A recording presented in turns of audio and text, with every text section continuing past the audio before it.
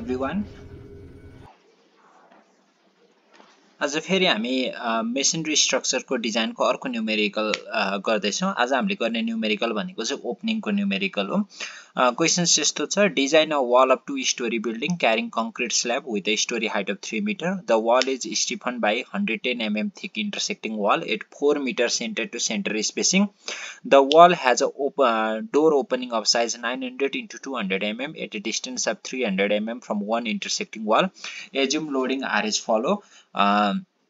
Roof loading चाहिँ 20 kN per meter दियो, floor loading चाहिँ 15 kN per meter र लास्टमा चाहिँ take strength of masonry brick unit is 15 MPa and motor M1. अब यहाँ हेर्नु त यो भनेको हाम्रो ओपनिङको क्वेशन्स भयो। यसमा चाहिँ 2 स्टोरीको बिल्डिङ छ। अब वालले चाहिँ एउटा कङ्क्रिट स्ल्याब चाहिँ क्यारी गर्नुपर्छ अनि त्यसपछि यसको स्टोरी हाइट भनेको चाहिँ 3 मिटरको छ। अब यो वाल चाहिँ हाम्रो 110 mm को थिक इंटरसेक्टिङ वालले चाहिँ स्टिफन गरेको छ भनेको चाहिँ यो चाहिँ हाम्रो वाल भयो। यो वाल चाहिँ हामीले डिजाइन गर्ने हो। त्यसपछि यो वाललाई चाहिँ इंटरसेक्ट केले गर्यो, दुईटा इंटरसेक्टिङ वालले। अब यो दुईटा इंटरसेक्टिङ वालको डिफरेन्स चाहिँ कति हो, सेन्टर टु सेन्टर स्पेसिङ भनेको चाहिँ 4 मिटर छ भनेपछि अब हामीले डिजाइन गर्ने चाहिँ यिनी दुईटा बीचको यो वाल चाहिँ हामीले डिजाइन गर्ने हो। अब यो वालको बीचमा चाहिँ कति, एउटा वालबाट चाहिँ 300 mm पर चाहिँ ओपनिङ छ 900 mm विथको है त। अब यही हो क्वेशन्स चाहिँ। अब हामीलाई चाहिँ लोडिङ भनेको चाहिँ रुफबाट 20 kN per meter र फ्लोरबाट चाहिँ 15 kN per meter आएको छ। अनि यहाँ हाम्रो मेसनरी युनिटको क्रसिङ स्ट्रेन्थ 15 MPa अथवा 15 N per mm स्क्वायर दियो। मोटार चाहिँ M1 हो है त। अब सबैभन्दा पहिला हामीले स्टेप 1 मा गिभन डेटा लेखौं। स्टोरी हाइट चाहिँ 3 मिटर भयो, नम्बर अफ स्टोरी चाहिँ 2 भयो। अब यो इंटरसेक्टिङ वालको थिकनेस चाहिँ 110 mm भयो। अब यसमा नझुक्किने है त।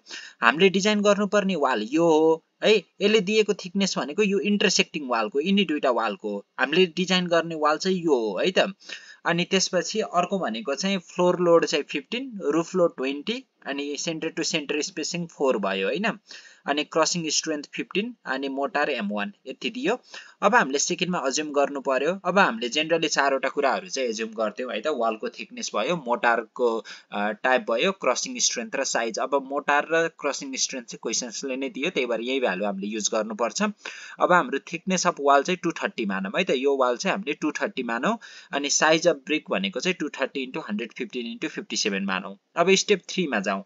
स्टेप 3 मा हामीले लोड क्याल्कुलेसन गर्नु पर्यो। अब हाम्रो लोड कति छ त? अब हाम्रो 2 स्टोरीको बिल्डिङ भयो है त।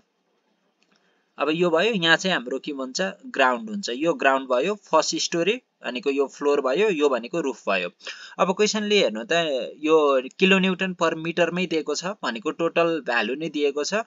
सो 15 किलोन्युटन पर मिटर अनि यहाँबाट चाहिँ फ्लोरबाट 15, रुफबाट चाहिँ 20 आयो है त। अनि अब हामीलाई बाँकी के रह्यो भन्दाखेरि यसको सेल्फ वेट निकाल्न है त। अब यहाँ एउटा कुरा आउन सक्छ, किनभने हामीलाई त लेन्थ थाहा छ नि त, त्यही भएर किलोन्युटनमै निकाल्न नि सक्छौं है त। अब तपाईसँग दुईटा अप्सन्स भयो। एउटा भनेको किलोन्युटन पर मिटरमै निकाल्ने है त, एउटा भनेको किलोन्युटन पर मिटरमै निकाल्ने, अर्को भनेको किलोन्युटनमा निकाल्ने। अब तपाईको इच्छा। यदि किलोन्युटन पर मिटरमा निकाल्ने हो भने यो रूफ लोडिङ यतिकै छोडे भयो है त। हामीले सेल्फ वेट पनि किलोन्युटन पर मिटरमै निकाल्नु पर्यो। होइन मैले किलोन्युटनमा निकाल्छु भन्ने हो भने चाहिँ यो रूफ लोडिङलाई अब तपाईले मल्टिप्लाई गर्नु पर्यो कतिले भन्दाखेरि यो लेन्थले है त, 4 मिटरले। अब मैले चाहिँ किलोन्युटन पर मिटरमै राख्छु है त। अब यो गरे भने मैले सेल्फ वेट निकाल्नु पर्यो। सेल्फ वेट भनेको unit weight into height into thickness into length हो। अब लेन्थ त हामीले अहिले किलोन्युटन पर मिटरमा राख्ने हो भने चाहिँ लेन्थ चाहिँ हामीले के गर्नु पर्यो भन्दा कन्सिडर गर्नु भएन है त। यदि तपाईले कन्सिडर गर्छु भन्नुभयो भने चाहिँ इन्टु यहाँ चाहिँ के गर्नु पर्यो, लेन्थ गर्नु पर्थ्यो। तर रूफ लोड चाहिँ यति 20 मै छोड्न पाइन्दैन। 20 इन्टु फेरि यहाँ चाहिँ लेन्थ 15 इन्टु लेन्थ पनि गर्नु पर्थ्यो है त। अहिले मैले किलोन्युटन पर मिटरमा राख्छु है। तपाईले किलोन्युटनमा मात्र राख्छु भन्यो भने लेन्थले मल्टिप्लाई गरेर निकाल्न नि सक्नुहुन्छ। युनिट वेट 20 नै हुने भयो है त। अनि हाइट भनेको चाहिँ 3 छ, स्टोरी हाइट 3 तर दुई तल्ला, सो 3 इन्टु 2 6 मिटर हुने भयो। इन्टु थिकनेस हामीले कति मान्यौं 230 mm मानेको छौं, त्यही भएर 0.23 गर्दा 27.6 किलोन्युटन पर मिटर। अब रुफबाट 20, फ्लोरबाट 15, टोटल कति हुने भयो 27.6 प्लस 20 प्लस 15 गर्दा 62.6 किलोन्युटन पर मिटर आयो। अब स्टेप 4 मा मैले कम्प्रेसिभ स्ट्रेस निकाल्नु पर्यो। कम्प्रेसिभ स्ट्रेस भनेको लोड अपन एरिया हो है त लोड अपन एरिया अब आएर चाहिँ मैले बल्ल 4 ले मल्टिप्लाई गर्छु है त हैन तपाईले चाहिँ यही माथिबाटै 4 ले मल्टिप्लाई गर्न पनि सक्नुहुन्थ्यो इन्टु 4 यहाँ पनि इन्टु 4 है त मैले चाहिँ सुरुमा यो पुरै जोडेर अनि इन्टु 4 गरे एउटै आउँछ है त भ्यालु सो लोड कति हुने भयो 62.6 किलो न्यूटन पर मिटरलाई हटाउनु पर्यो नि त मैले सो इन्टु 4 किनभने मलाई त लेन्थ दिएको छ नदिएको भए यही किलो न्यूटन पर मिटरमै राखेर डिभाइड बाइ थिकनेस गर्नु पर्थ्यो तर यो क्वेशनमा दिएको छ त्यही भएर चाहिँ मैले यहाँ डिभाइड मल्टिप्लाई गरे अब डिभाइड बाइ एरिया अब एरिया निकाल्दाखेरि चाहिँ एउटा चीज ख्याल गर्नु पर्यो है त एरिया कति भन्दाखेरि टोटल चाहिँ 400 यो 4 मिटर छ है त भनेको 4000 mm भयो नि त अब यतिमा चाहिँ वाल छैन यतिमा चाहिँ के छ ओपनिङ छ है त त्यही भएर के गर्ने भन्दाखेरि इफेक्टिभ एरिया भनेको 4000 बाट कति घटाउनु पर्यो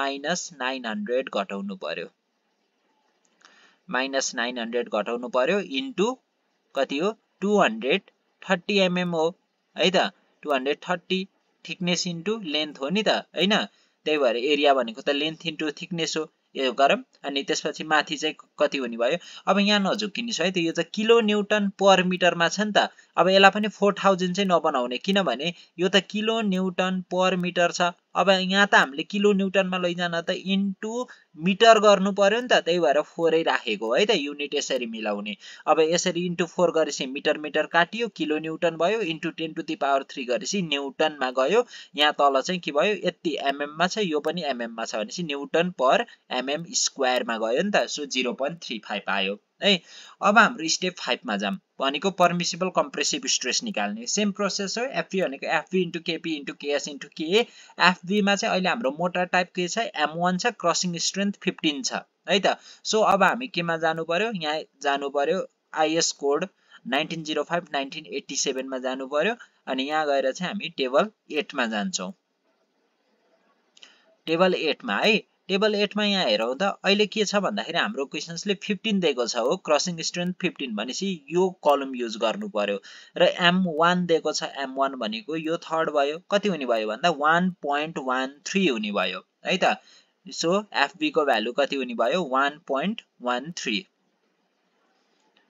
हो 1.13 एफबी निस्कियो अब त्यसपछि मैले केपी निकाल्नु पर्यो अब केपी को लागि के गर्ने त अब केपी भनेको चाहिँ के हो त भन्दा सेप मोडिफिकेसन फ्याक्टर त्यसको लागि मलाई टेबल 10 मा जानु पर्दो रहेछ अब म टेबल 10 मा गए सेप मोडिफिकेसन फ्याक्टरमा के चीज चाहिँदो रहेछ भन्दाखेरि हाइट टु विड्थ चाहिँदो रहेछ मेसनरी युनिट ब्रिक को अनि त्यसपछि क्रसिङ स्ट्रेन्थ 15 हो यो युज गर्नु पर्यो अब हाइट टु विड्थ हाइट भनेको कति छ भन्दाखेरि हाम्रो उस्तै ब्रिक भनेको कतिको एज्युम गरेका छौं भन्दाखेरि 230 इन्टु 115 इन्टु 57 हो सो विड्थ भनेको 115 हाइट भनेको 57 हो त्यही भएर मैले के गर्नु पर्यो भन्दाखेरि 57 डिवाइडेड बाइ 115 गर्नु पर्यो गर्दाखेरि 0.49 जति आउँछ सो 0.49 भनेको अप टु 0.75 मा पर्यो त्यही भएर भ्यालु कति हुने भयो 1 हुने भयो अब मैले केएस निकाल्नु पर्यो अब तपाईहरुलाई चाहिँ डिफरेन्ट टाइपको क्वेशन्सहरु सोध्दाखेरि अरु निकाल्ने प्रोसेसहरु एकदमै इजी छ लगभग सेम नै हुन्छ यो केएस निकाल्दाखेरि चाहिँ अलि ध्यान दिनुपर्छ है त अब मैले केएस निकाल्दाखेरि मलाई के चाहिन्छ भन्दाखेरि इफेक्टिभ थिकनेस चाहिन्छ इफेक्टिभ हाइट चाहिन्छ अनि इफेक्टिभ लेन्थ चाहिन्छ मैले पहिला इफेक्टिभ थिकनेस निकालम है त अब यसमा इफेक्टिभ थिकनेस निकाल्ने प्रोसेस चाहिँ थोरै डिफरेन्ट छ अब इफेक्टिभ थिकनेसमा जाउँ थोरै माथि हो इफेक्टिभ थिकनेस भनेको टेबल 4.5 मा हुने भयो अब टेबल 4.5 मा चाहिँ अब अहिले हाम्रो क्वेशन्स के छ अब यहाँ जाउँ त इन्टरसेक्टिङ वालले स्टिफन गरेको छ सो 1 होइन किनभने यो सोलिड वालको लागि हो अब यहाँ हेर्नुस् 2 मा solid wall adequately bonded into pier और buttress effective thickness for determining the slenderness ratio based on यो पनि होइन हैन अनि 3 मा जाम सोलिड वाल और fest wall Stephen by the cross wall हो यो हाम्रो अहिलेको कन्डिसन भनेको यसमा चाहिँ के रहेछ टेबल 6 मा जानु पर्दो रहेछ अब टेबल 6 मा गएर चाहिँ एप्रोप्रिएट स्टिफनिङ कोएफिसिएन्ट चाहिँ हामीले डिटरमाइन गर्नु पर्दो रहेछ है त अब स्टिफनिङ कोएफिसिएन्ट निकाल्नको लागि टेबल 6 मा जाउँ अब यहाँ हेर्नुस् त यहाँ फेरि मलाई के चाहिँदो रहेछ SP by डब्ल्युपी TP by TW अब पहिला टिपी बाइ टिडब्ल्यू निकालौं है त। अब टिपी भनेको चाहिँ के हो भन्दाखेरि पायर्सको थिकनेस हो, टिडब्ल्यू भनेको चाहिँ वालको एक्चुअल थिकनेस हो। अब यहाँ चाहिँ थोरै ट्विस्ट आउँछ क्वेशन्समा, किनभने हामीलाई पायरको डिटेल त दिएको छैन नि। तर यहाँ जाउँ त के भनेको छ भन्दाखेरि चाहिँ thickness equal to the 3 times the thickness of the stiffening wall. स्टिफनिङ वालको स्टिफन्ड वालको थिकनेसको 3 times हुँदो रहेछ पायर्सको थिकनेस चाहिँ है त। सो हामीले के गर्न सक्यौं भन्दाखेरि अब हेर्नुस् है त, थिकनेस अफ ओपनिङ वालको थिकनेसमा जाउँ हामी, T1 + T2/2 हुन्छ। T1 भनेको चाहिँ हाम्रो वालको थिकनेस है त, जुन ठाउँमा चाहिँ ओपनिङ छैन त्यो ठाउँको 0.23 हुने भयो है त, 0.23। अनि अर्को T2 भनेको चाहिँ के हुन्छ, इफेक्टिभ एरिया बाइ लेन्थ हुन्छ। इफेक्टिभ एरिया कति छ, 4000 - 900 × 230 हो, डिवाइडेड बाइ टोटल लेन्थ गर्नुस् 4000, 178.25 आयो। 230 र 178.25 को एभरेज कति हुन्छ, 204.125। यो हाम्रो ओपनिङ वालको चाहिँ थिकनेस भयो। अब हाम्रो अर्को थिकनेस भनेको चाहिँ इफेक्टिभ थिकनेस भनेको के हो त भन्दाखेरि स्टिफनिङ कोफिसिएन्ट इन्टु ओपनिङ वालको थिकनेस हो है त। अब स्टिफनिङ कोफिसिएन्ट निकाल्नु छ है त, त्यही भएर टिपी बाइ टिडब्ल्यू भनेको चाहिँ हामीले कति मान्छौं भन्दाखेरि 3 मान्छौं। यही दिएको छ पायर्सको थिकनेस। यहाँ हेर्नुस्, अब यसलाई यसरी बुझौं है त। पायर्सको थिकनेस, पहिला पायर्सको थिकनेस भनेको कति हुने भयो, यहाँ हेर्नु त, equals to the 3 times the Stephen wall, 3 times the Stephen wall को थिकनेस। सो टिडब्ल्यू लाई यता ल्याइदेऊ त, क्रस मल्टिप्लाई गर्न, टिपी बाइ टिडब्ल्यू भनेको 3 भएन त। सो टिपी बाइ टिडब्ल्यू भनेको 3 एज्युम गर्नु पर्यो। यो स्टिफन वालको कन्डिसन्समा यदि चाहिँ पायर्सहरुको डिटेल दिएको छैन भने टिपी बाइ टिडब्ल्यू भनेको 3 नै मान्ने है त। अब मलाई एसपी बाइ डब्ल्युपी निकाल्नु छ। सो एसपी बाइ डब्ल्युपी कसरी निकाल्ने, एसपी भनेको त हाम्रो 4000 छ स्पेसिङ विथ त, अनि डब्ल्युपी भनेको चाहिँ के हुन्छ भन्दाखेरि डब्ल्युपी भनेको विथ अफ द पायर। अब विथ अफ द पायर कति छ त भन्दा माथि जाउँ, विथ अफ द पायर भनेको चाहिँ equal to the thickness of cross wall है त। विथ अफ द पायर भनेको थिकनेस अफ क्रस वाल सँग बराबर हुन्छ। अब क्रस वालको थिकनेस कति छ त हाम्रो हेरौँ है, क्रस वाल भनेको यो इन्टरसेक्टिङ वाल हो, यसको 110 छ। सो 4000 डिवाइडेड बाइ 110 हुने भयो, गर्दाखेरि कति आउँछ, 36.36 आउँछ है त। अब एसपी बाइ डब्ल्युपी पनि निस्कियो, टिपी बाइ टिडब्ल्यू पनि निस्कियो। अब हामीले भ्यालु निकाल्न सक्छौं। अब 36.36 भनेको 20 ओर मोरमा पर्यो।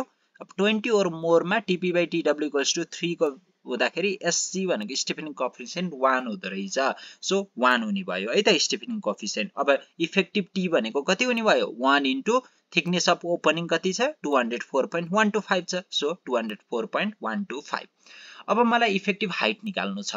इफेक्टिभ हाइटको लागि मैले के भनेको थिएँ, डायग्राममा हेरेर गर्ने है त, कि टेबल हेर्ने। टेबल हेर्दाखेरि चाहिँ यहाँ टर्मिनोलोजिजहरु अलि गाह्रो हुन्छ, त्यही भएर सजिलो भनेको चाहिँ यो फिगर हेर्दा हुन्छ है त। सो फिगर हेरौं।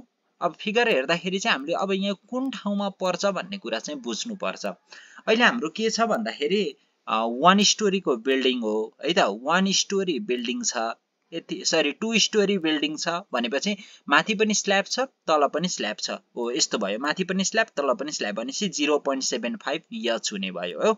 सो थिकनेस इफेक्टिभ हाइट भनेको चाहिँ, सरी थिकनेस होइन, इफेक्टिभ हाइट भनेको 0.75 एच। अब एच मा कति छ हाम्रो height, support to support height 1 स्टोरीको मात्र राख्ने है, यहाँ 6 राख्ने होइन फेरि 3। सो 2.25 मिटर, 2.25 मिटर भनेको चाहिँ कति हुने भयो, 2250